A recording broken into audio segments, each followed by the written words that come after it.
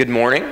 I'm Will Fixel, and I am a lifelong member of First Presbyterian Church, a current member of the session, and the head of this year's Stewardship Committee.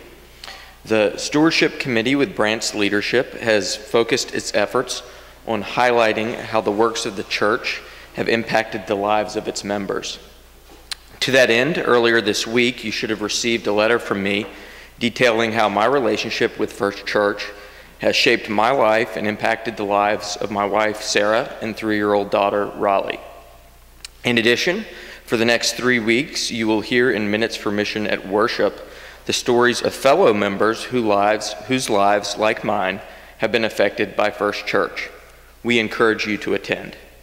We also encourage you to attend the Stewardship Luncheon that will be held on Sunday, November 9th in the Westminster Room from 12:15 to 1:15. At the luncheon, boxed lunches, including sandwiches, will be served, and childcare will be provided. The luncheon will provide all of us with the opportunity to celebrate the mission of First Church and present a narrative budget outlining our financial hopes for 2015. We also encourage you to attend Dedication Sunday that will be held on November 16th. During the November 16th worship service, pledges of financial support will be received and dedicated to God.